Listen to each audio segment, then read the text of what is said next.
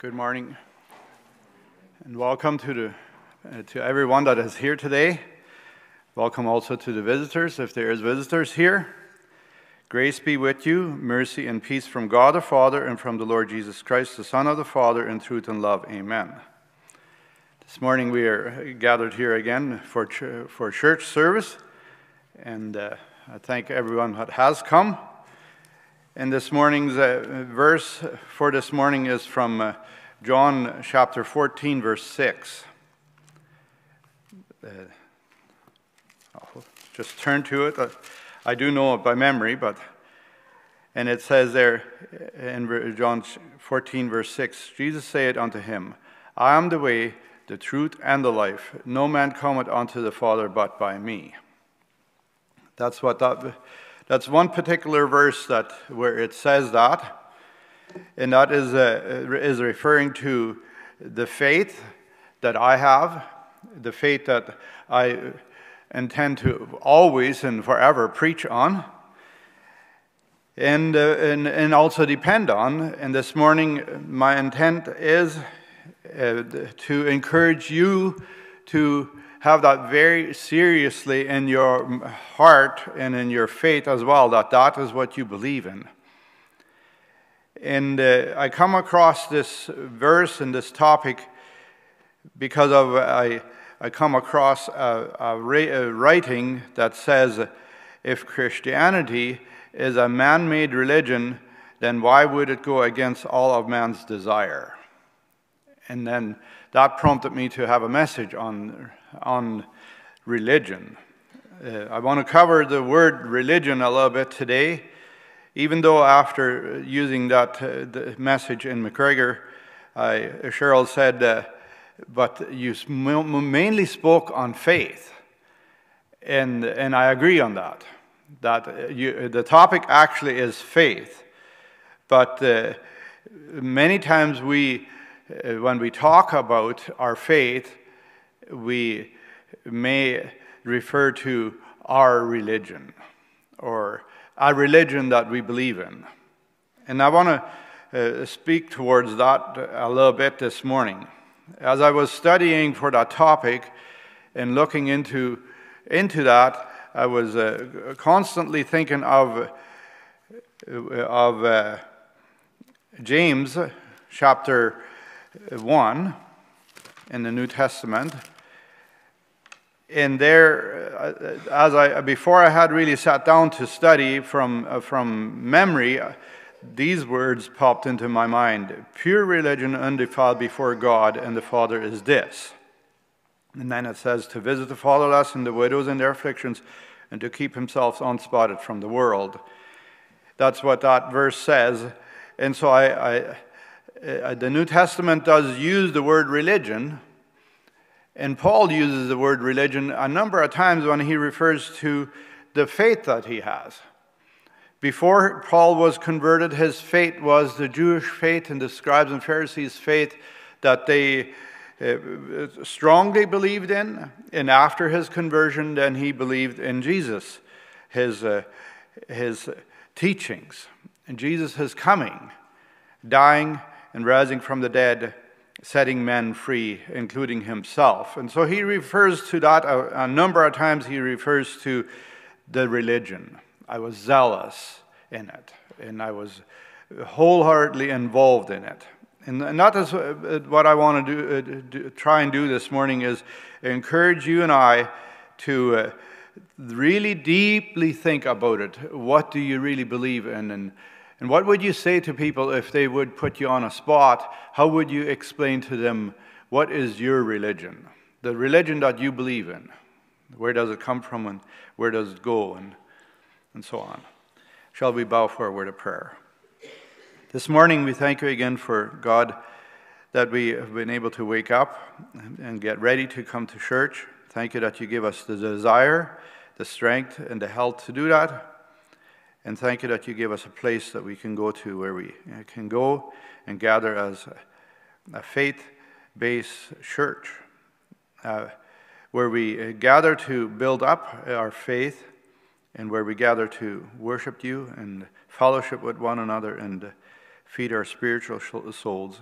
So this morning, again, I pray, God, that your Holy Spirit will guide us, that your Holy Spirit will guide me in speaking the words and commenting on your word, and that your Holy Spirit will be with each listener and give the listener's souls the food that they need.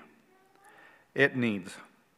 I pray that you will just bless us with peace this morning, comfort, and that the evil spirit will not distract us, that we can have good, pure thoughts, and that we can be connected with you. Pray that you will be with the Sunday school teachers, be with them too, and I also pray that you will be with those that would have loved to be here this morning but maybe couldn't for health reasons or for whatever reasons. I pray that your Holy Spirit will be near them too and help them to think back. Help them to take a time as well to be silent and be in church maybe all by themselves. Help them to realize that you have always been with them and that you always will be with them and that you're there very near to them even though they may be totally alone. I pray that you will help us now. In Jesus' name, amen. So we'll sing a couple songs together. Let's take out our red hymnals and turn to page 21. How Sweetly Chime the Sabbath Bells. Number 21.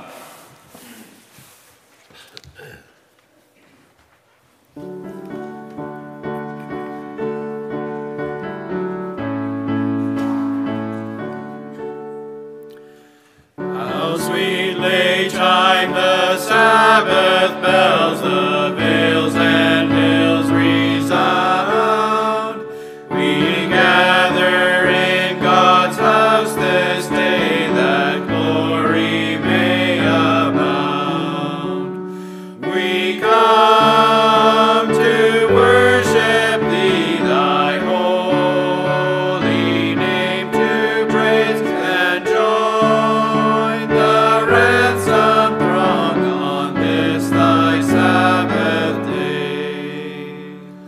The gospel light is flowing free, our failing strength renews. Lift up our hearts to seek thy face, shed thy refreshing dews.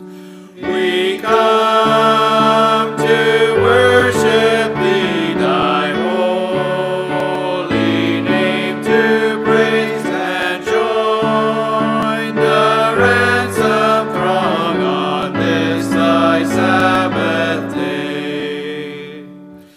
How beautiful thy house, O God, foretaste of heavenly bliss. Wherevermore we'll sing thy praise, Lord, grant us even this. We come to worship thee, thy holy name to praise and join the ransomed throng on this thy Sabbath day. Number 36 in that hymn. To thee, Lord, my praises be. Number 36.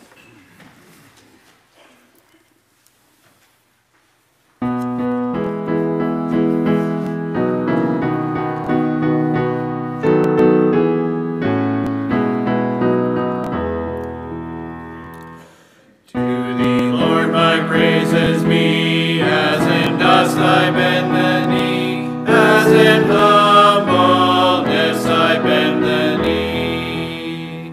None to thee can e'er compare, Lord, accept my thankful prayer, Lord, accept my fervent thankful prayer. Lord, I give thee but thine own, base my faith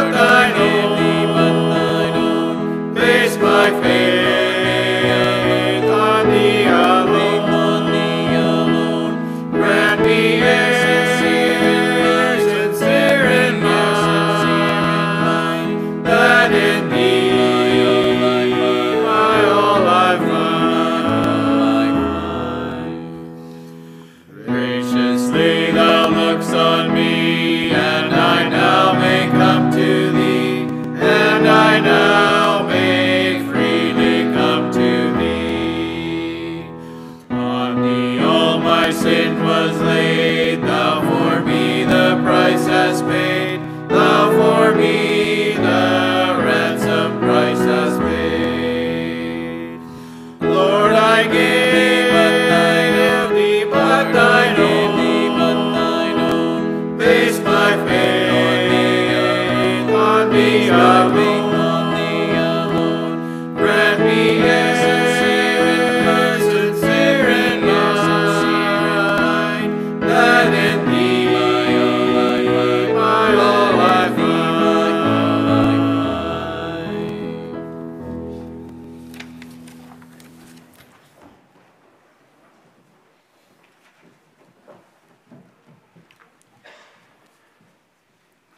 Thank you for that and those songs. And base my faith on thee alone, we were singing there in the chorus. And that is what we need to really think and really believe. So I as a minister, you many times are looking for a topic. You're looking for a theme to make a new message, to make a message to bring forward and to hope that it will uplift the listener. And so that is my wish and prayer for this morning as well, that it will uplift you as I share with you. So, and as I had been praying and as I had been thinking of a topic, I come across this reading: if Christianity is a man-made religion, then why would it go against all of man's desire? So then the next line to it is another comment to that question is, I suppose it depends on what a person's definition of Christianity is. So, and that's really what I want to focus on, trying to help you to encourage you to know the definition of Christianity.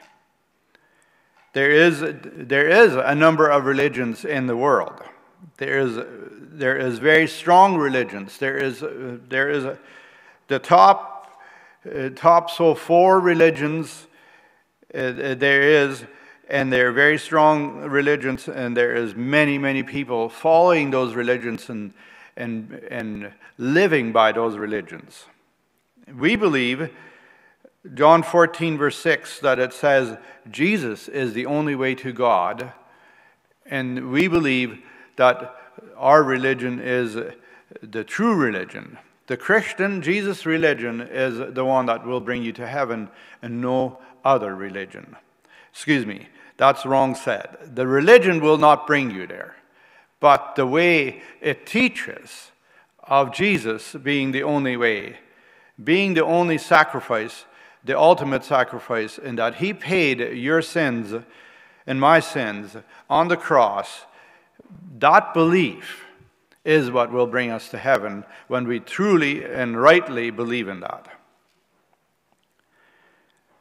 So it says here also in James chapter 1, verse 26, if any among you seem to be religious, so it uses that word again, if any among you has a certain belief, and this belief on Jesus, of Jesus, and the book of James talks quite a bit of it, that the belief has to go with also following, listening and knowing and living by what then that belief teaches. And the belief that we teach and that Jesus teaches is all of the New Testament backed up with the Old Testament. The New Testament is the last part of God's Word. The Old Testament is the first part of God's Word. The Old Testament always pointed to Jesus, who would come and set men free, and prophesied of it. The New Testament, most of it says how God has done it and why he did it And it also says what God wants to do and will do. And also has a bunch of prophecies in which many of them are fulfilled and some need to be fulfilled yet to the end of the world.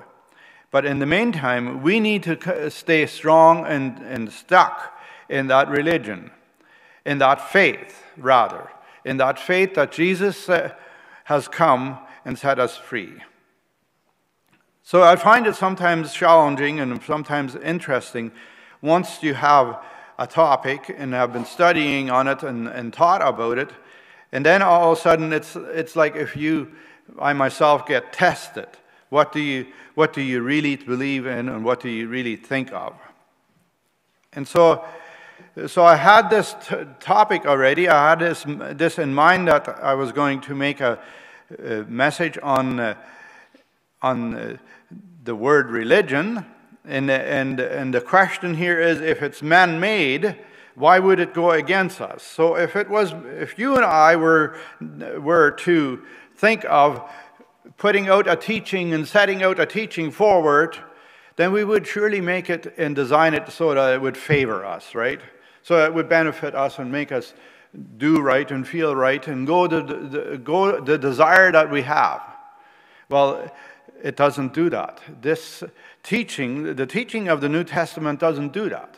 It sets us back and tells us many times that we're going the wrong way and we're not going in the right direction, other than when we listen to Jesus and are led by the Holy Spirit. Then we are going in the right direction. But our own will and our own desire is contrary to it most of the time, isn't it? Many times.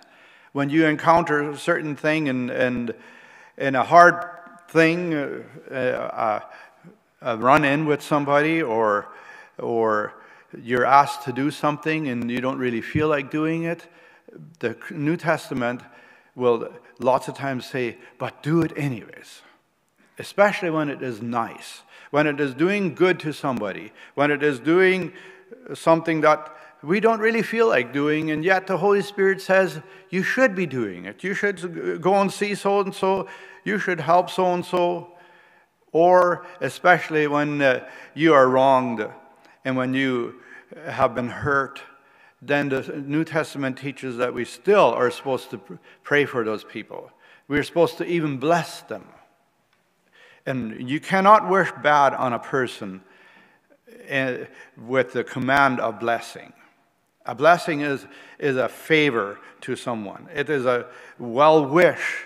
It is hoping the better for the other person, not the evil. And it's very hard sometimes. So it's contrary.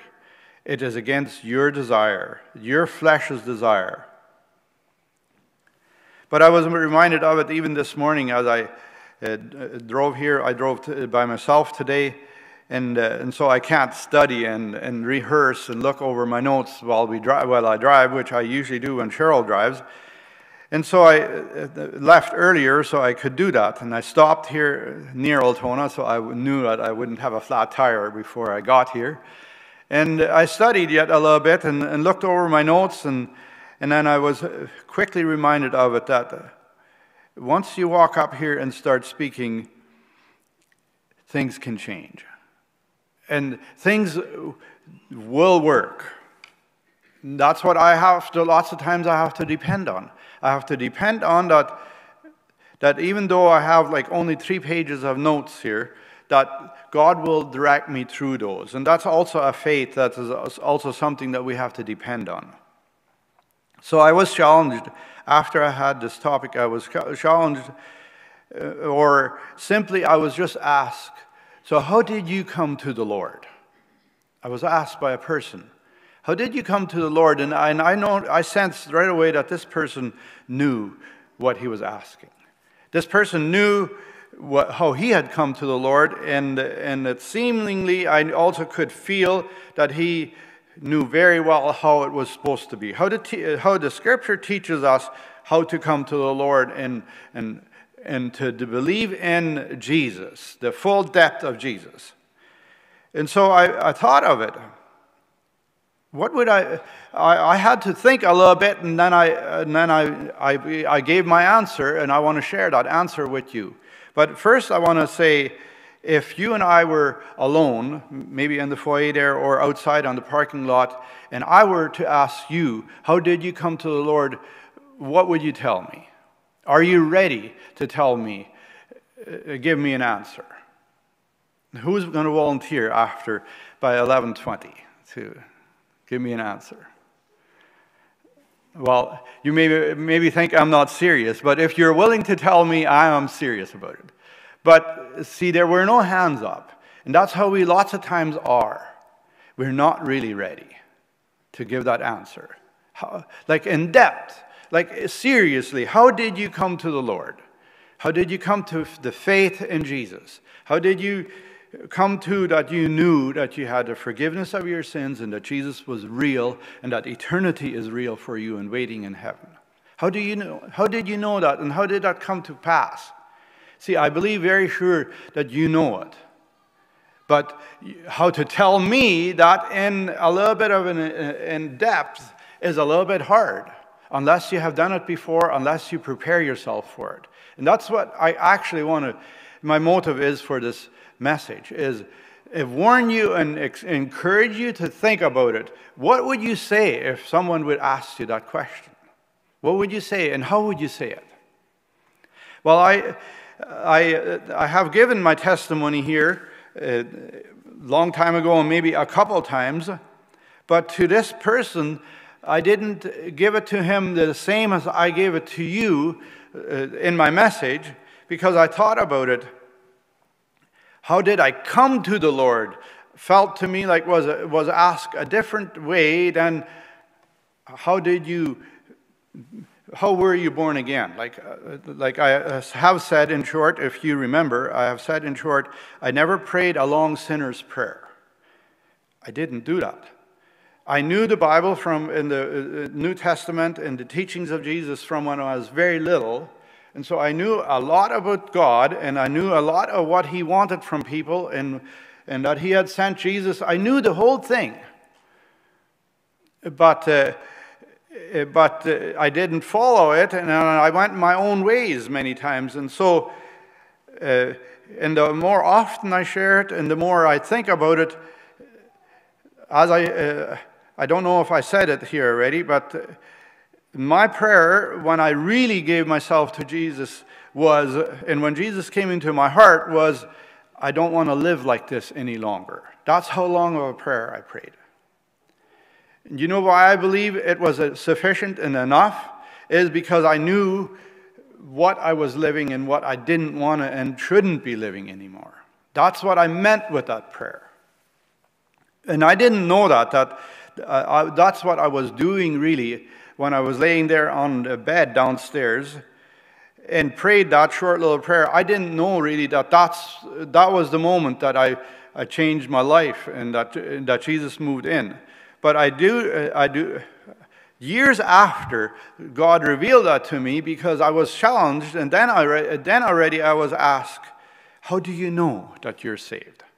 How do you know that when you were born again? Because I challenged someone, and said, you don't need to have a second baptism. You don't need to do that. You believed then already, a long time ago, you believed it, and you were baptized upon that confession of your faith, and you don't need a second baptism. And then this person, he was told that he needed to know the day that he was born again. And so now he challenged me. He challenged me and said, do you know your date? And I said, no, I don't know my date. I don't know that. I do know that it was in the fall of 1989. That I know. And that I knew the moment he asked me that. But then I thought about it. So then I didn't have an answer to this person that challenged me. So then I thought about it, and I was teaching Sunday school, and I also felt led that I was supposed to teach the Sunday school children and direct them to that point where they would say, I want to live for Jesus. I want Jesus to be the ruler of my life.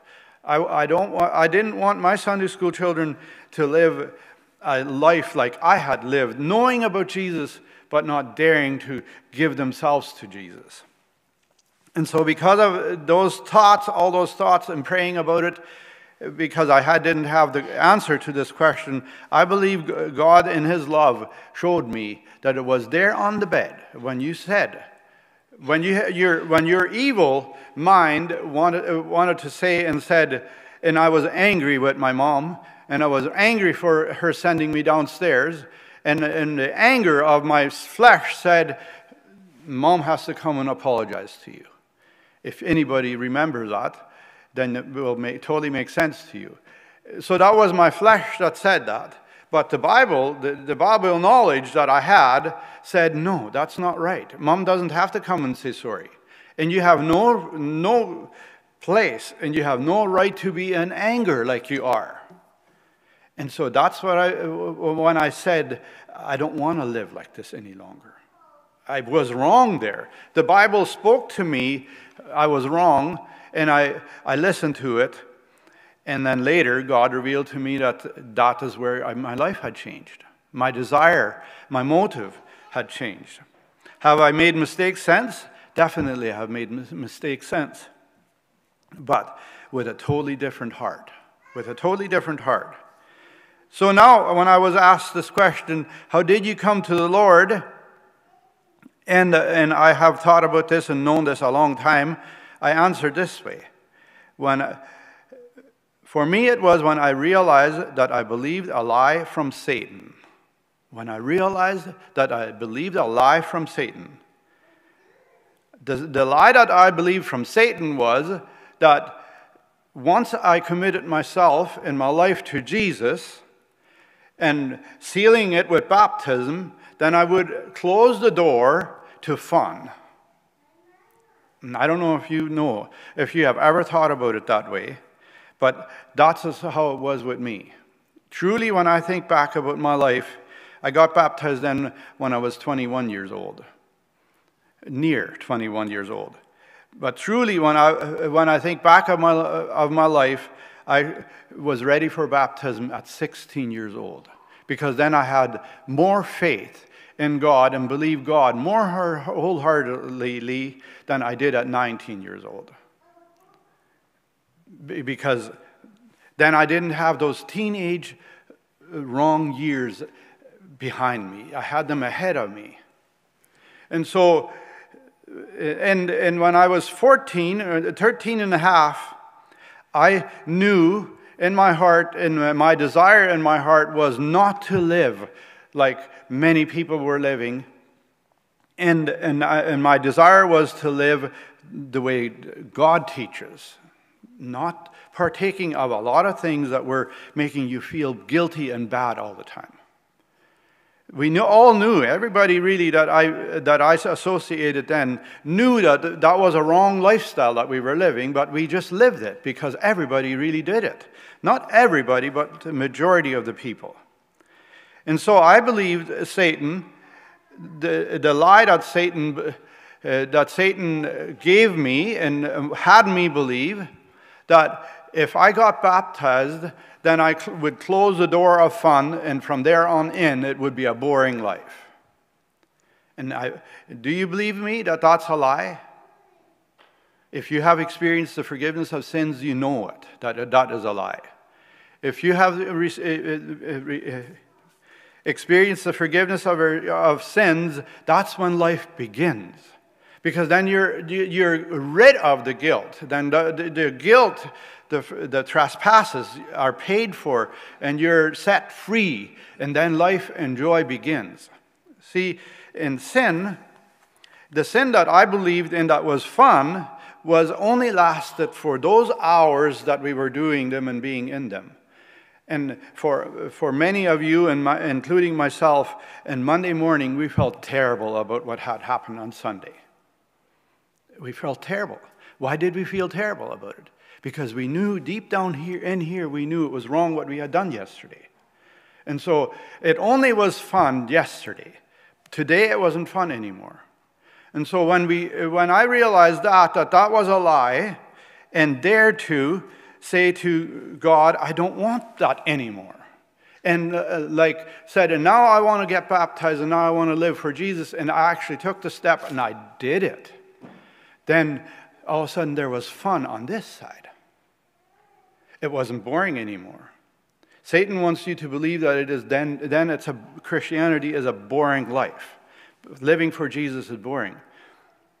See, not once I can think back from that day on that when I did it Jesus' way, that it was boring or that I'm sorry about it.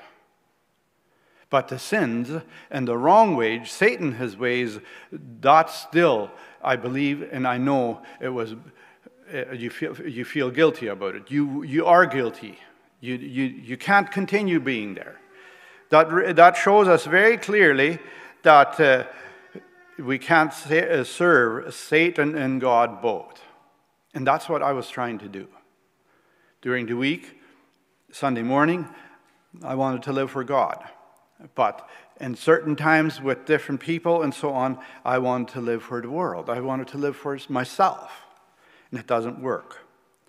So that's the answer that I gave.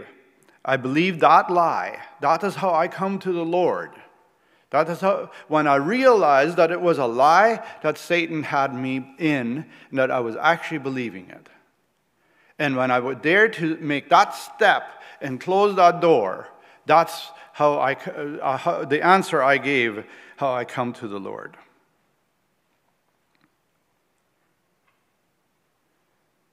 So after that, and as you know, many of you probably too, the schooling and the teaching that you had, you know a lot about Jesus, about God.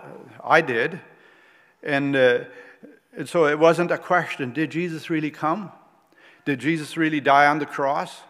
Did he rise from the dead? That all, I believe that all, 100%. I never doubted it. So that I didn't have to come to believe. I had to believe that I was on the wrong track and that I could get to the right track through Jesus and with Jesus. So then, before I made that decision, even though I knew a lot of Bible, because catechism memory and Probeschriften, some of you know what that is, verses that we learned how we learned to write, they were out of the Bible, and copying them, that helps you memorize Scripture, and I did. I hadn't really known that when I was an adult, and when I come here and learned that's really were Scripture verses that I had been copying. Later I realized that, and I saw them, because the verses were so familiar, and Mom had saved some of the schoolwork I had, and I went back to it, and there it was. Scripture verse, Ephesians so-and-so, and Galatians so-and-so. These verses, lots of times, especially in your German Bibles in the New Testament, there's these bold verses, the darker verses. You will look at that, and if you have been schooled with the schooling that I was schooled with, then if you will look back, many of those bold verses we had in school, and we were copying them. They were Probeschriften, we always said. And I was amazed when I started realizing that, but I had never noticed that was actually Scripture. So we had Scripture here, and that Scripture makes you feel guilty when you want to live on the wrong side of the fence, so to say, when you want to live a Christian life on the broad road that leads to destruction. When I realized that was a lie from Satan, I dare to close the door, and I don't regret that. So that is a belief system that we have. And so I studied the word religion a little bit, and it refers to many religions, the upper strong religions like Islam and Hindu and Buddhism, and there's thousands of people following those religions, and I preach Jesus Christ, Christianity's religion. I preach it and I believe it, and I believe that's the only true religion. But here I studied the word religion a little bit, and it goes this way. A religion is a unified system of beliefs and practices relative to sacred things. And so in those other religions, they make things sacred too. There's also things, do's and don'ts, in those religions. You got to do this in order to go to heaven. You got to do that in order, and you will have a better afterlife if you do that. So many things you have to do. We have to do too. We have to believe in Jesus. We have to have faith in the forgiveness of our sins. That's a must for us to have. That's a must because the Bible teaches so. So the practices relative to sacred things. That is to say, things like setting apart or forbidden beliefs and practices which unite into one single faith. Religion is a faith. Religion is devotion to faith or observances.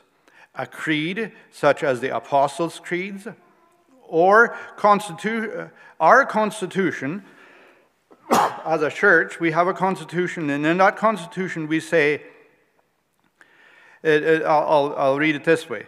Our constitution says that we as a denomination believe in Jesus Christ, in God the Father, Son, and Holy Spirit. So that's also one thing that I knew, but I hadn't really noticed it, that we may confuse sometimes religion with denomination. So if you don't know it and if you're not careful, then you may say, if somebody asks you, so what is your belief? What do you believe in? And then the person may ask, and so what is your religion? You may say, Sommerfeld Mennonite Church. That's not the right answer, because that's only a denomination in the religion of Christianity. So I just noticed that as I was studying that, and as I was looking at the word religion, that religion is the big picture of the Christianity. And we are a denomination, and we call ourselves the Manitoba Sommerfeld Mennonite Church, based on the Bible. And so I want to give you a little bit of a hint. Where can you find all this information so that we believe in them? Where do you find that? As I already said, in our Constitution or also in our Catechism. And in the Catechism, after the questions and answers, then there's those prayers that are very nice to think about and read as well, and gives you a guidance. But then there's the Apostles' Creed.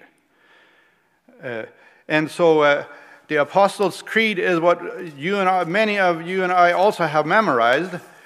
And in German, we would refer to that das apostolische Glaubensbekenntnis, what the apostles believed in. And it says in the Catechism, the apostles themselves didn't write this up, but the people after the apostles studied them as they taught us Christianity in the New Testament, and then the people said, these 12 items the apostles taught and believed in, and those we were taught. But we also, as a church, we say we believe in the articles of faith. That's where we base our faith on. And so our Constitution kind of has taken those articles of faith then and shortened them up and made them into 18 statements that we believe in. And so I want to just say to you, if you don't know what our church and you as a member of the church stand for and say we stand for, study them a little bit, familiarize yourself with them. Like, read them over often, that when you're put into this position and somebody asks you, what do you really believe in? That you have a little bit of an answer. Like, we believe in this. When a person comes and asks you a question like that, lots of times they have a motive. They want to see where you're at and how deep it is with you. Where do you just loosely say, I'm a Christian, and you don't really follow anything, or you really don't mean it? So if you don't have a constitution, the area ministerial here or your church board, they have copies of it, and if they don't have copies, they should be able to make you copies and give them out. It's not a very thick thing.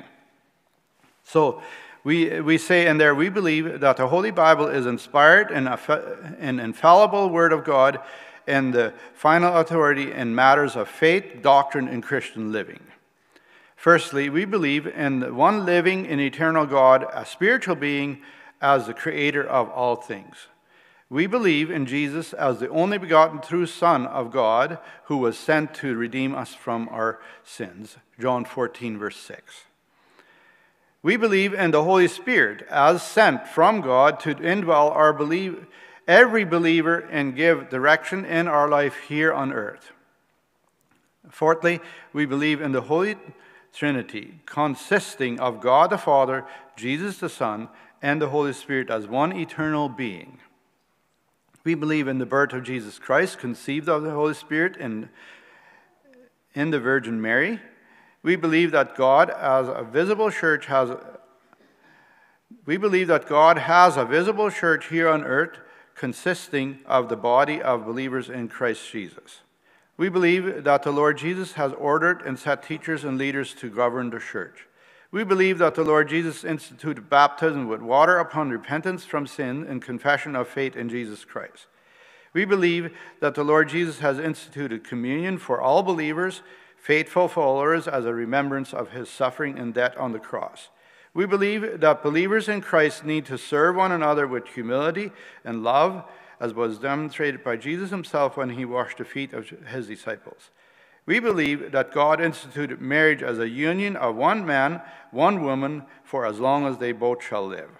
We believe that the church has the obligation to keep pure the body of Christ by disciplining those who have chosen to live in deliberate sin.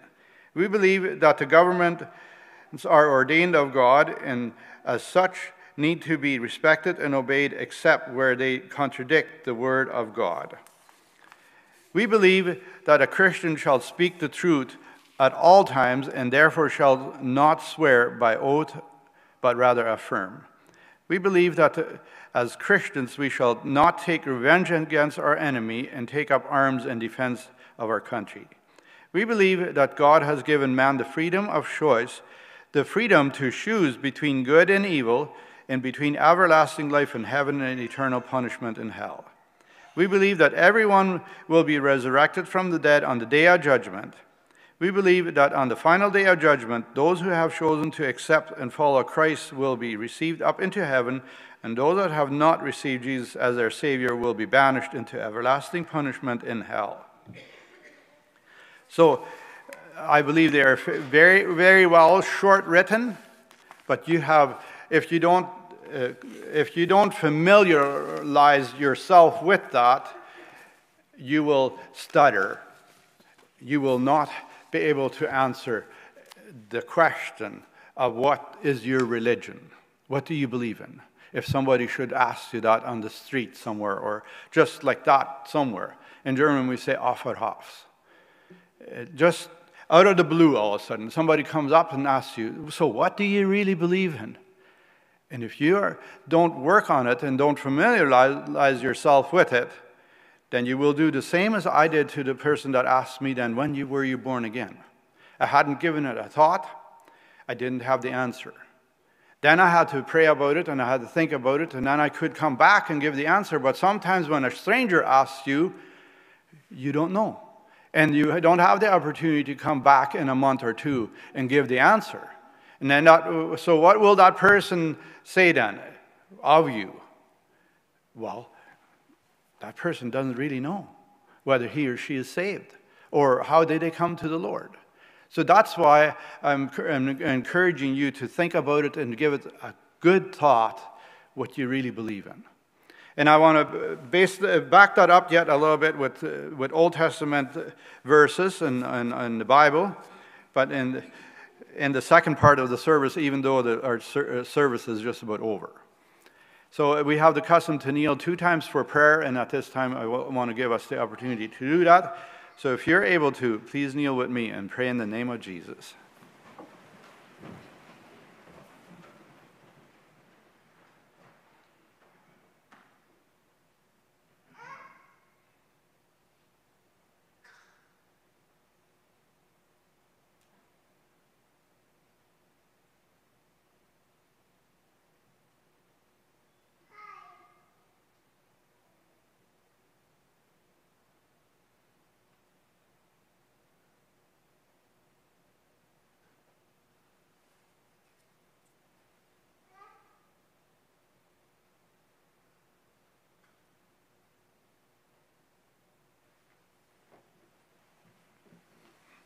May God bless our prayers. Amen.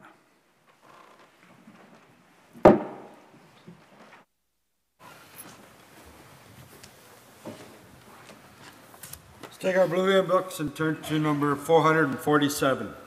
Send the Light. Number 447.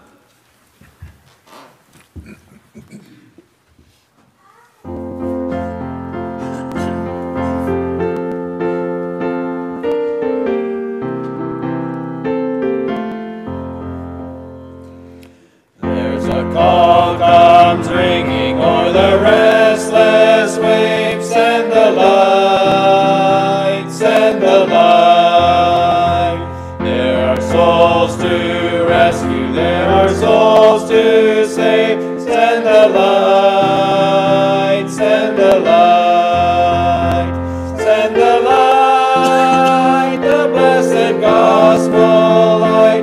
Let it shine from shore to shore. Send the light, the blessed gospel light. Let it shine forevermore. We have heard the Macedonian call today. Send the light, send the light. And a golden offering at the cross we lay. Send the light, send the light, send the light, the blessed gospel light. Let it shine from shore to shore. Send the light, the blessed gospel light. Let it shine forevermore.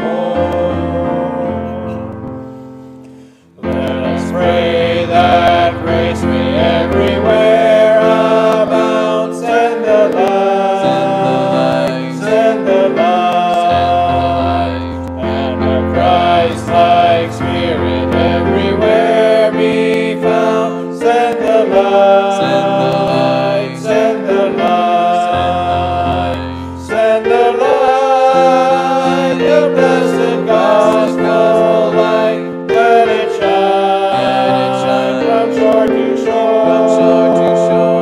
Send the light, the blessed gospel light. Let it shine forevermore. Let us not grow weary in the work of love. Send the light, send the light. Let us gather jewels for a crown above. Send the light, send the light, send the light, the blessed gospel light. Let it shine from shore to shore. Send the light, the blessed gospel light. Let it shine forevermore.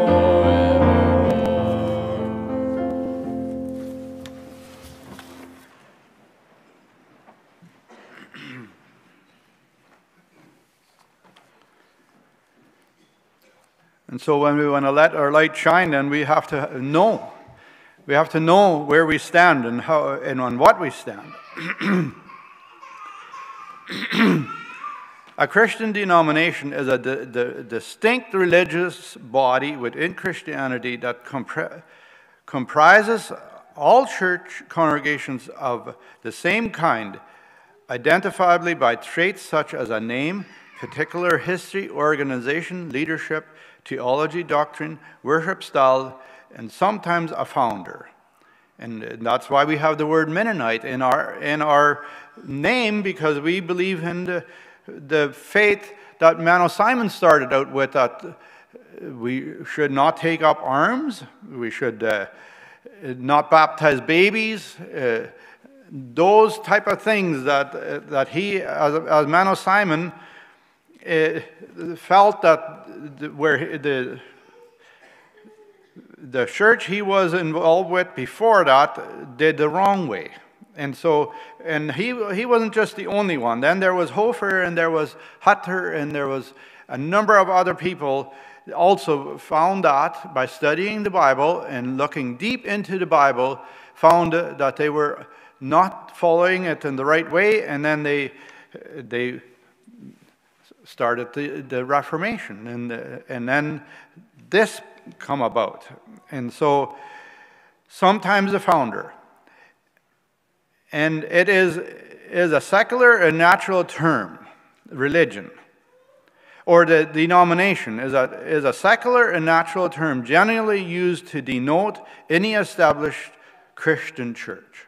So really, when you look at the word religion, it usually in our area, it's usually referred to Christian. It's not referring to something else, and that's why sometimes we are confused about it. When somebody would, and also when when it's not explained, then sometimes we would say, well, my religion is Sommerfeld Mennonite Church, and that's our denomination. Our religion is Christian, but in whole, as Jesus taught, not like many people are living. That's not, lots of times, not really the true religion. So I thought about it, and I'm looking back, and I want to go back to the Old Testament now a little bit, and just for a few verses, let's go to Judges chapter 13. And I will mainly just comment on it, but Judges chapter 13, verse 24, it says, "And the woman bare a son, and called his name Samson, and the child grew, and the Lord blessed him." So when you read the whole chapter of Judges, this is the birth of Samson. And Samson, his mom and dad, they were Israelites. They were Hebrews. So sometimes the Bible refers to them also as the Hebrew children. And that was also a religion. At that time, it was similarly to Christianity, because that was the religion, the teachings that God had given to the children of Israel through Moses, and then the judges here, and Joshua, and like that, he had given the word whereby they should live. He had given them commands. This you are supposed to do, and this you're not supposed to do. And the reason why you're supposed to do it that way is so it's supposed to show the other nations that you're God's people and that God blesses people, and this is how we're supposed to live. A decent, proper life, caring one for another, loving one another, and being there for one another, and not worshiping idols. The worshiping and living for the true God, the God that made the heavens and earth, that made Adam and Eve, that said this is how it's going to be, and the one who really takes care of everything. But when you read Judges here, Samson, so why I'm going to this part of the scripture is, so Samson, his mom and dad had a religion, so to say. They knew of a teaching, and they followed and they lived by a teaching. That teaching was from God. And so Samson was especially born and conceived, and he was set apart from God. He was one of the people that the Bible talks about, a Nazarene. From the womb of his mums. He had a purpose, and he had a job from birth. He was appointed by God to do something, and he was also told, and his mom and dad were told, certain things he's not supposed to do. He was not supposed to drink of the fruit of the vine. He was supposed to not touch dead animals. And there was a number of things that he was told a Nazarene was not supposed to do, or a Nazarite. In Judges 13, verse 5, that's where the word Nazarite is. Unto God, a Nazarite unto God from the time of the womb, and he shall begin to deliver the Israel out of the hand of the Philistines. If you read the book of Judges, the Israelites had now been set free from the bondage in Egypt, and had survived, many of them, or not survived, but they had gone through the wilderness of the 40 years, and they were now in the promised land, and they were supposed to keep the land pure and live a pure life before God. And you find here they were not doing it. And one of the biggest commands there was, they were not supposed to worship other gods. Make themselves graven images in that, and serve them, and pray to them, and give them honor and glory. But that's exactly what the book of Judges talks about here. And Samson was supposed to, the Philistines, they were now already over the Israelites, and they had the Israelites in bondage, and the Israelites couldn't live a free life anymore because they had strayed from God. But here it says, and Samson was born, and he should deliver Israel out of the hand of the Philistines. So God was going to work with him to set the Israelites free again, like he did with Moses too. Not the same way, but he was supposed to set them free. And so as you read here then, Samson did all these things, and I hope that you are fairly familiar with it. He lived and grew up, and he became an adult, and he started having interest in girls, and he saw the non-Israelitish woman, and she pleased him, and he came back home and said to his mom, Dad, I want to marry her. And his mom and dad said, but that's not our teaching. That's not the command that we have from God.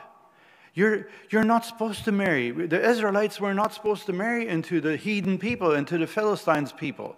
They were supposed to, peculiar people, set apart people. Especially Samson was a set apart person. And his mom and dad begged him and he did not listen. And then he went and he married an ungodly girl. And as you read these chapters then, chapter 14, not very long after, he had to, in his wrong belief, so to say, following the wrong things, and didn't believe that mom and dad were serious and were true, and they gave him the right advice, and he didn't go to God for the right advice.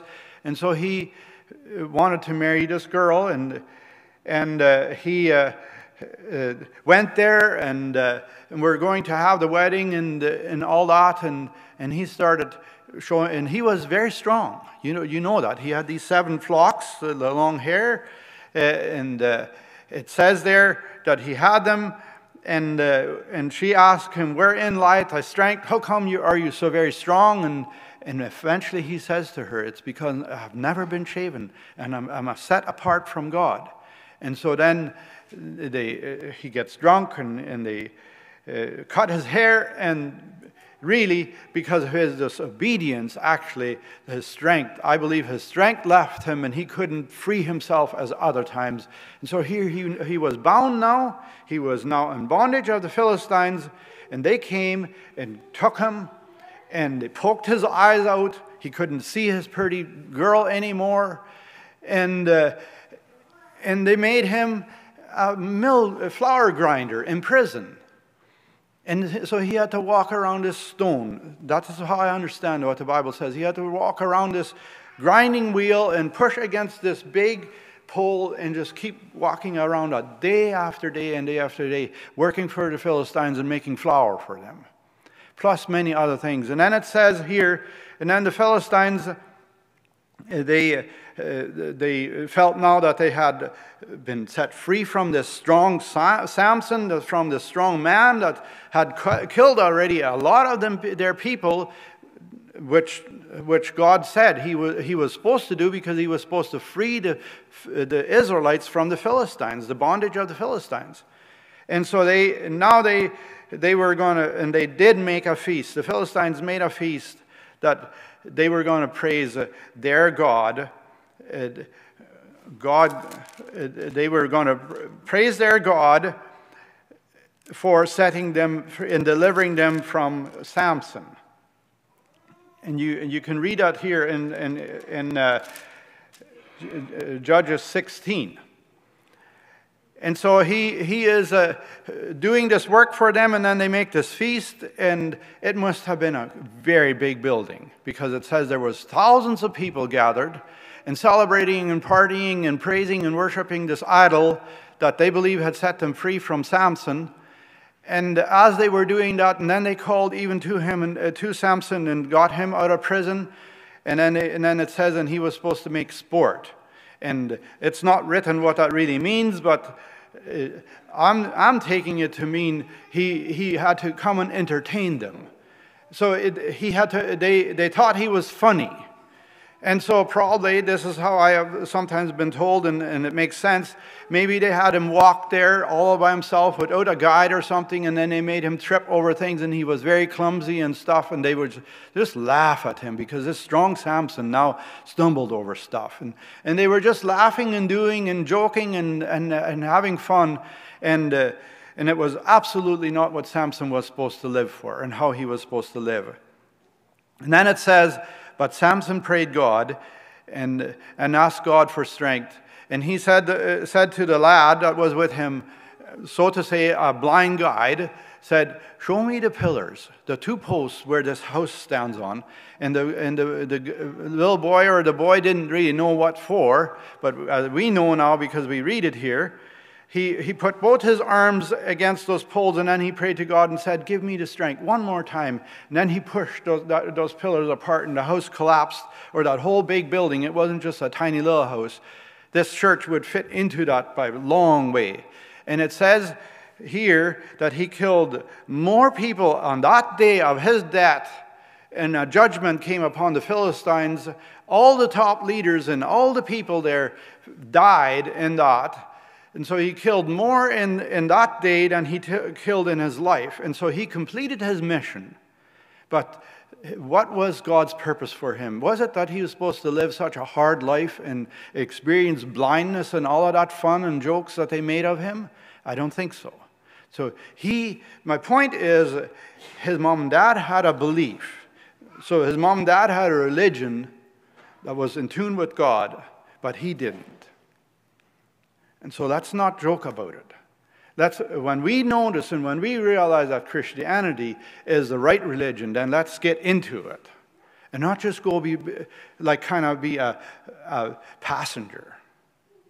Let's get into it and get along with it, and into it and with it. So, and then when somebody asks you, so what is your religion? What do you believe in? Then tell them. This is what I believe in. I even believe in the story of Samson in the Bible. And some people, they laugh at it. They think the Bible is just another story. It is a story, but of real stuff that happened. And so the next one we are very familiar with is David in 1 Samuel 26. 1 Samuel 26, and I just feel like I need to read the verses so that you know that they are in the Bible. It's not that I don't believe that you don't believe that I'm preaching from the Bible, but these words are in the Bible. And so to set out with, David also had a religion. He had a belief system that he lived by, and he made mistakes just like you and I do. Many times he made mistakes. But he also many times didn't make mistakes because he believed in one thing. That was that God had certain things in place for him and certain ways to deal with things. And that's what he lived by. And that's why he was such a blessed person.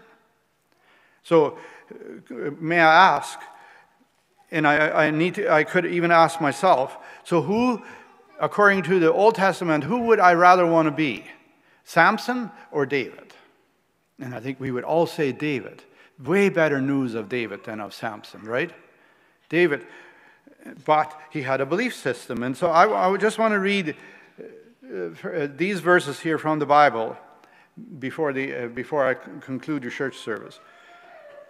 1 Samuel 26, verses 7 to 25. So David and Abishai came to the people by night, and behold, Saul lay sleeping within the trench, and his spear stuck in the ground at his bolster.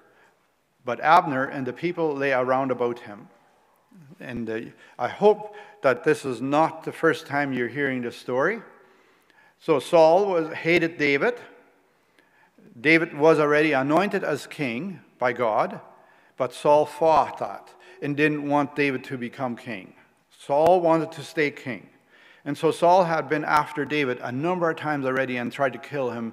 And David had been able to dodge the knife that Saul threw at him. David had escaped the murder. Many times, and plus here now, he was on the run again from Saul.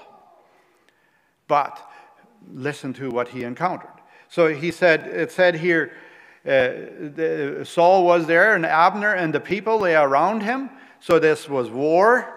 Saul should have been protected, was so-called protected from anybody.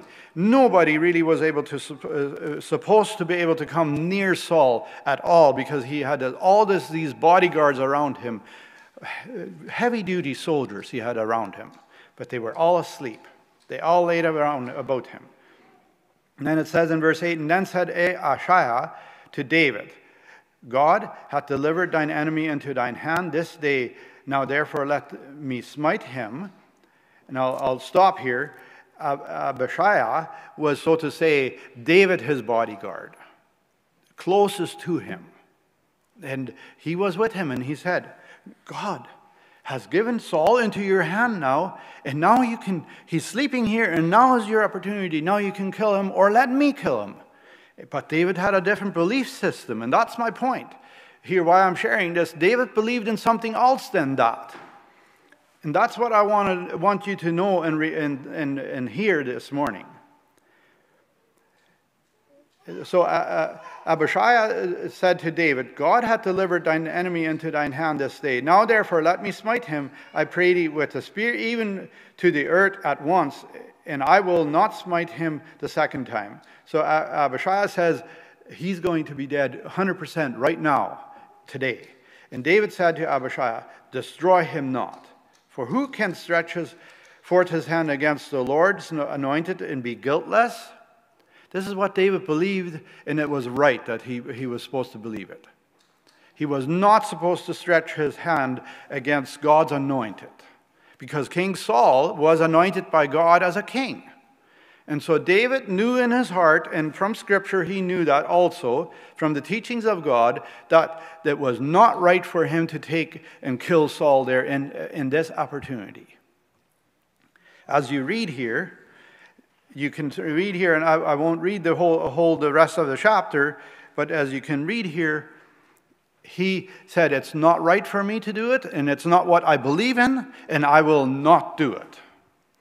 His fate was that the day Saul was old enough and shouldn't be king anymore, God would have him killed, or God would see to it that he would be killed in another fight or in another war or something. And as you read this chapter, you only have to read chapter 26 in 1 Samuel, and you see it. And Saul, days after or months after, because as you will read here, Saul even realized that he was a sinner and that he had gone wrong against David, and said to David, you can be in peace now because you have saved me and have not killed me. Because of that, you're blessed, and we will now live a peaceable life. But only so long, and then Saul was after him again. And then Saul died on his own spear.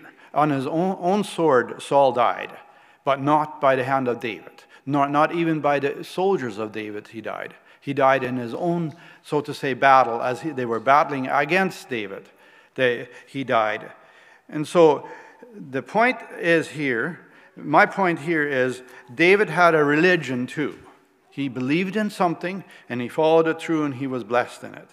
Daniel, in Daniel chapter 1, verse 8, and then those verses following, he also had a religion. He also believed in something. And that come back to the very same book as David, his belief system was in, and said, you're not supposed to eat from the meat and the wine and drink from the wine that is offered to idols, which the kings ate and which the kings drank. And that's what he believed in him, what he wholeheartedly believed, and he said, and I will not defile myself in it. And he was blessed in it. What was very amazing is Daniel was made a eunuch, so he was made so that he couldn't have children, he couldn't have family. So Daniel could have had a very bitter attitude toward God and said, if that's all that my belief system is in, and that's all that I believe in, and this is all you want to protect me, he could have said to God, like many of us do and many people do, blame God for taking their wife when they were 50 years old or so, or blaming God for that accident, or the child that died when they were young. Many things people blame on him are bitter to no end against God. And that's what Daniel could have been here too. But Daniel had a different belief system and said, no, God says this, even though I have to serve the king here in bondage, and even though I am here now serving King Nebuchadnezzar and these kings that have us in prison, so to say, Daniel says, but I will still follow God's teaching, and I will still follow what I believe in, and I will walk and live through it. And then he did. And how blessed was he? Do you believe that if he had eaten from that forbidden food and he had worshipped those gods that he was supposed to worship and all that, that he would ever have been able to interpret the dream Nebuchadnezzar had in those dreams? No, he wouldn't. God would have not been with him. Would you believe he would ever have been able to be in the lion's den and survive the lion's den there if he had not cared about what he believed in? No, the lion would have eaten him alive. He had a religion. He believed in something that he knew was true. Do you know what you believe in? Do you know the answer to a question when you are asked, what do you believe in? Many times we probably don't, because we haven't given it thought. So we believe in something, and I really was taken back years ago when, I don't know for sure if it was Matthew or Jason, but that's now plus 20 years ago when boys turn 12 years old and they are eligible to go hunting, right? And they have to take a hunting safety course, though. And so dad or somebody has to be there when they take this hunting safety course. And I was there listening to it and took this hunting safety course with him. And then the hunting safety teacher said, but in hunting, and he as far as I know, he wasn't really religious, a Christian or so, but he said, I want you young boys to know this one thing, and this is one word. You have to have proper hunting ethics. And I didn't know what that meant. I didn't know what the word ethic meant. And that's a habit. This is how you do things, and you don't waver from it. So in other words, this hunting safety teacher said, so from today on, when you want to go hunting, then you decide where you want to go hunting and stuff. And if it isn't your own property and you don't have permission to go hunting there, then you go and ask for permission to hunt on that land. And then you go and hunt on that land. But when the deer goes over the fence onto somebody else's property and you don't have permission there, then you let it run. Then you don't run after it and you don't shoot on somebody else's land where you have no permission. That is an ethic that you need to have from today on, a belief that you need to believe in. And that's how it is with fishing. That's how it is with many things in our Christian life too. We have to have ethics, so to say. You know, and I know many things. This a Christian shouldn't do, and this a Christian shouldn't do, and this a Christian shouldn't do. And it's not to make our life boring. It is there to protect ourselves, to be a good light, to be a witness for people that we are God-fearing people, God-obeying people. We do certain things. We even can have an ethic of believing that God says we're supposed to give 10% of our earnings, so to say, tied to the church or more. And there's so many things, many other things that we could add to it that are biblically based on things that we do and should be doing and believe in and do them, and we will be blessed in them.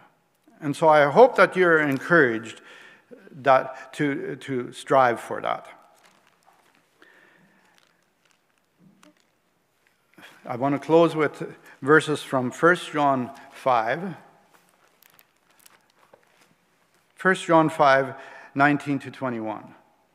And we know that we are of God. And see, that's what I've been talking about this morning, is we know. We know on what we believe in and where it comes from. It says here, and we know that we are of God, and the whole world lieth in wickedness. And we know that the Son of God is come and hath given us an understanding, that we may know him that is true, and we are in him that is true, even in his Son Jesus Christ. This is the true God and eternal life. So maybe memorize those few verses. It says, this is the true God and eternal life. This is what I believe in. This is my faith. This is what I live by. Shall we close in prayer? Heavenly Father, today again, I thank you for your word. And God, if we go into your word in depth, and even as I've not even shared James 1, where it says that faith without works is dead, and works without faith is also dead. We have seen from the Old Testament, and we can even see it from Paul, and many people that lived and taught their people and their followers, or taught their listeners, that this is how things should be, and encourage people to do that. And so today, we have been encouraged. I pray that we could apply that to our life and think about what we believe in and follow through on that and give clear answers. God, I don't believe that there's anyone here that doesn't know a lot of Scripture, doesn't know Bible verses that they know they believe in, but maybe sometimes haven't thought of how they would give an answer to a question, what do they really believe in? And so would we do that, and would we be a clear witness? Would we be a light for you? And God, as we many times sing, and even as we have sang today, we have sang that we are your people. And so God, again, I pray your blessing on this service, and I pray your blessing on what we will be doing from here on in. I pray in Jesus' name, amen. So again, we have the opportunity to kneel for prayer. And so if you wonder how to do this, ask God to show you. And he will reveal to you how you should answer people. If you're able, once more, kneel with me and pray in the name of Jesus.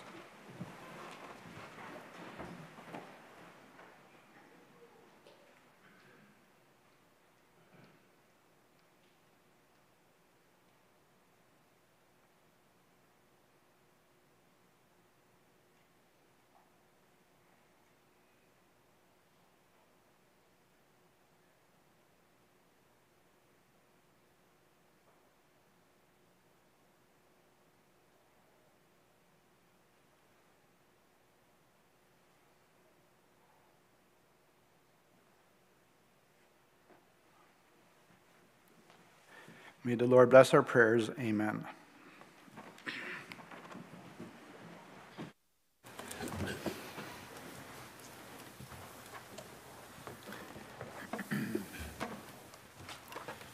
In the blue book, number 469, Grace Greater Than Our Sin, 469.